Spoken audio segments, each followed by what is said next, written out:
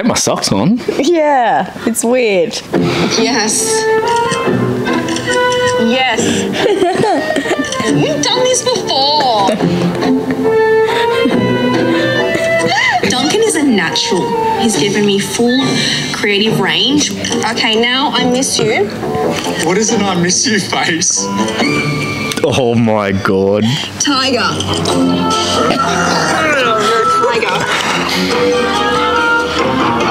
Yeah, that's a money shot. What I will say is I really wish I kept those 1,000 photos that we had taken from that shoot, but out of respect at the time, I deleted them. And I just really wish I held on to them.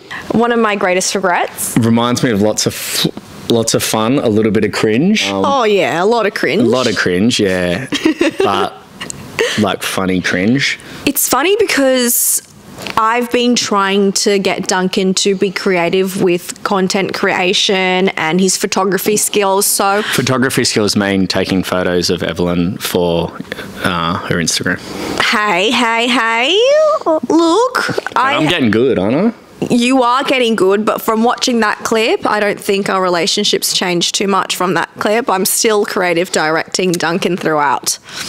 Yeah, I'd agree with that. It was a lot of fun filming that, but we were like trying to do something that was nice, and it was sort of flipped in another way. But then also, like Ev said, it's been like a thing that a lot of people have talked about as well. So it's sort of, that's the first time I've watched it back.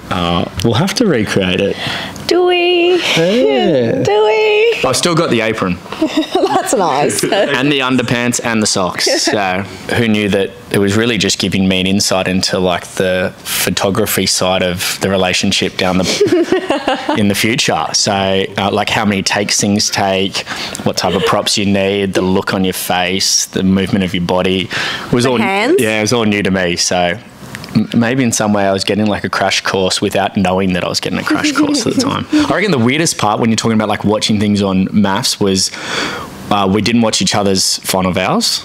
So I haven't seen Ev's, she hasn't seen mine.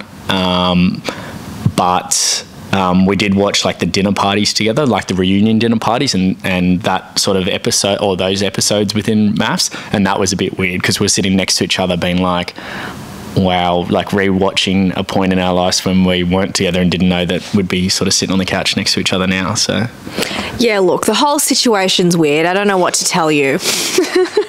Yeah, I think a good way you described it was Matrix. Your family knows your partner before you've introduced your partner to your family, or they know a version of you. It's wild. Yeah.